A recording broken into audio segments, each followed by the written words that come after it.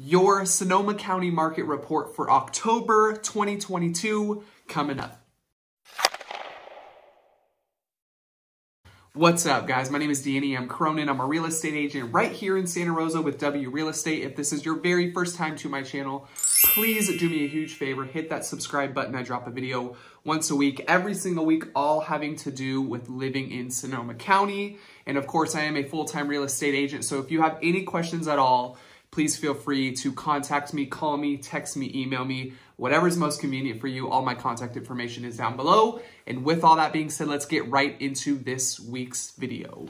All right, so we are pulling up some data here. Again, this is the Sonoma County market report for the month of October. So obviously we are going to be looking at September's numbers. I am just have the graph pulled up here, and I want to kind of go through some of these slides, explain some of this. Hopefully a lot of this is starting to make sense. If you watched my last market video, which was last month, my market update video, hopefully you have something to compare this to. And also in all of these graphs, I'm going to be giving you some context, because what does it mean when I tell you we're at 2 months of inventory if you don't know what last month's inventory level was, or even a year ago, 2 years, whatever the case is. So I'm going to be talking you through kind of all of these numbers and what they mean. So let's just jump right into it. So the first slide here, this is for sale versus sold. And again, this is data all in Sonoma County. So it's centralized right here in our county.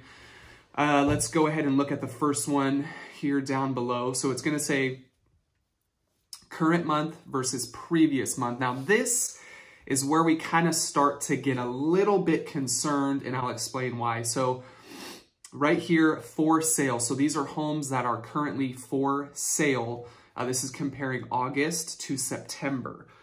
So we're seeing a 7% increase in this. Now, what does this mean? This means more homes are coming on the market and are actively for sale. So I'm going to get into that a little bit further in detail when we go to the months of inventory slide. It's going to make a whole lot more sense. But going into this, so homes for sale. So there's more homes available for sale right now. If you look at sold units, now this is kind of where it starts to get scary. We're seeing more homes on the market, but we're seeing a lot less sales. So what does that mean? Obviously, interest rates recently went up a couple of times. So that's definitely giving buyers not so much of a incentive to come and purchase, right? Because if it's going to cost you more money per month, depending on what your budget is, that takes a lot of buyers out of the market. So this is exactly what we're seeing here. And to be honest, it was just kind of a matter of time until we saw these numbers. We've all heard about these interest rates, spikes, rates going up several times over the last couple of months. So this makes total sense. Homes for sale is up.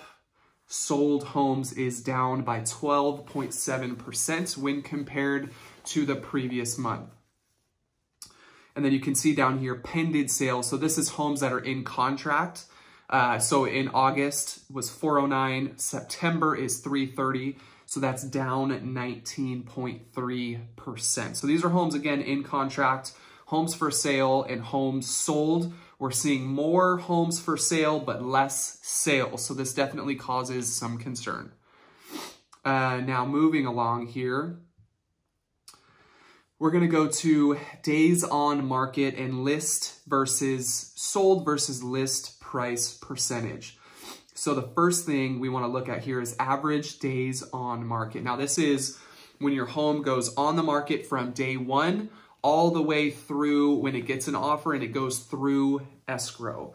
So, normally we're seeing about 30 days, I think, is the average for Sonoma County, throughout the seasons. Obviously that goes up and down a little bit, but for the most part, 30 days, average days on market is pretty normal. And as you can see by looking at the graph here, that's exactly where we have been, at least for the last couple of months, early into this year, 30, 29, 29, 32. It slowly started to go up. And then recently, this last month, it jumped up from 38 to 47. So that's a 23, almost 24% increase.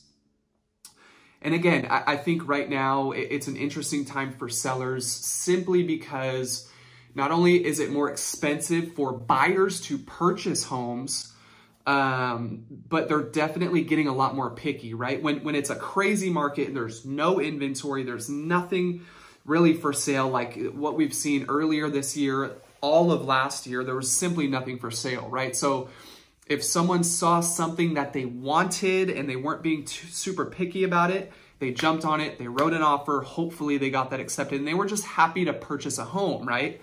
That was then when we had no inventory. Now the inventory is kind of coming up a little bit.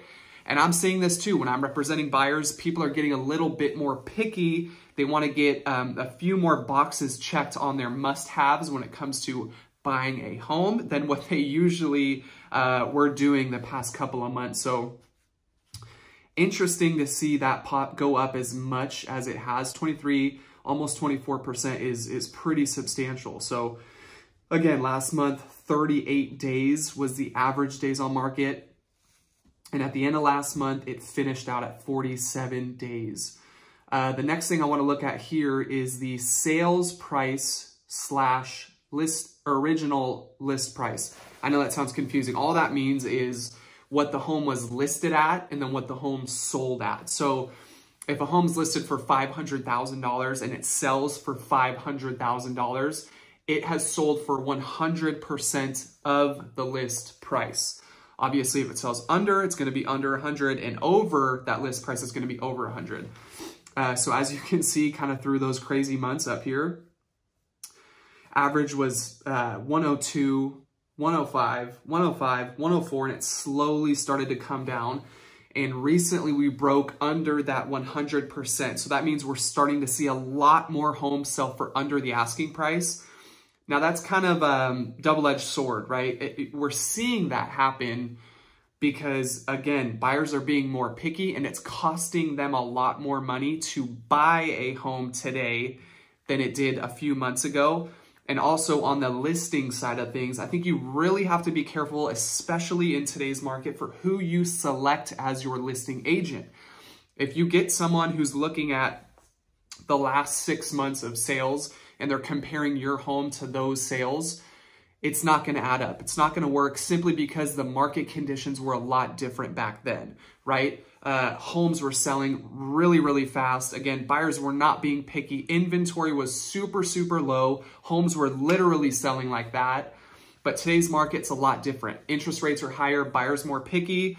So we're going to really start to see kind of the shift in prices here. We're kind of plateauing. I like to think we're kind of just hovering right around, still kind of a healthy market, very neutral, but it's a lot more expensive for buyers, so they are getting more picky.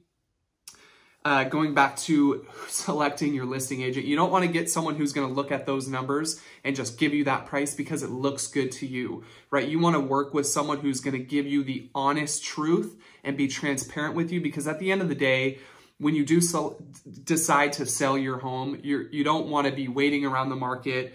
You know, everyone's situation is a little bit different. Maybe you want to test the market. Maybe you need a quick sale. Whatever the case is, you don't want to find an agent who's just going to give you a number that they think is going to make you happy. Because to be honest with you, it's not a fun conversation to have with sellers when you look at the last 6 months of sales and you see how high these prices have gone.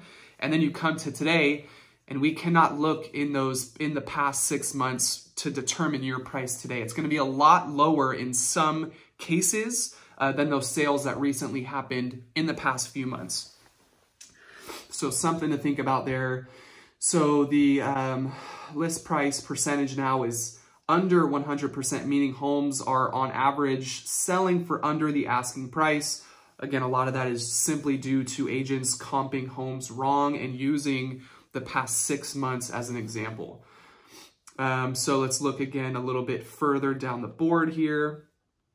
Average days on market's up. Obviously, we know that it's pretty much up all the way across the board, except when compared to current versus same quarter a year ago. So something to think about there. All interesting data here. It's so crazy to see how far we've come in just the last couple of months.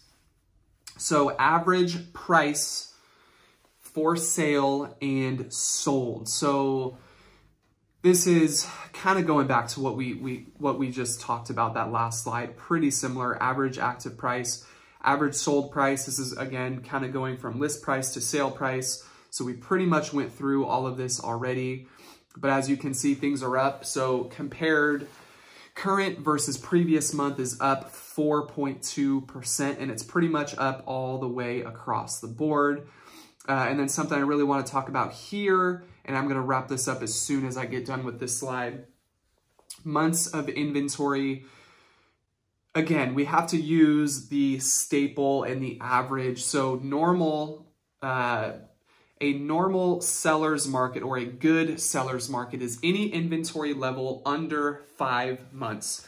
1 month, 2, all the way up to 5 months is normally a seller's market. And that means there's not a lot of homes for sale. So homes are selling quick. There's a lot of offers being made on those homes. So you're going to have multiple buyers coming in. You're going to have bidding wars, and things are going to kind of get crazy as what we saw last year. And anything 5 to 6 is pretty neutral, so it's a good seller's market and it's a good buyer's market. And 6 months and up is going to be a buyer's market when there's just way too much inventory out there. Homes are selling for under asking. Buyers are being extremely picky and can get away with it simply because there are a lot of homes for sale. So we saw a spike last month of 1.8 to 2.2. Now, don't get me wrong, and this is where I get upset at the headlines when they say, homes, inventory is up almost 30%. Well, what does that even mean? Like if we're up almost 30% and last year we were at 1 month of inventory, jumping up to almost 2 months of inventory doesn't really mean a whole lot, right? So we're still at an all-time low. We're definitely still in a seller's market. But we are, inventory is slowly climbing, and I do anticipate this to keep going up as we head into the holiday season, early next year, springtime, summertime. It's going to be interesting to see how things play out, but the market is definitely shifting here, and I hope this was a very useful video to you. Hopefully you got some value out of this. And if you have any questions about the real estate market here in Sonoma County, this is what I do, and I love to talk all about these numbers. So give me a call, shoot me a text, send me an email. All my contact information is down below. And don't forget to subscribe if you want to see more videos just like this. Thank you so much for watching, and we'll see you on the next one.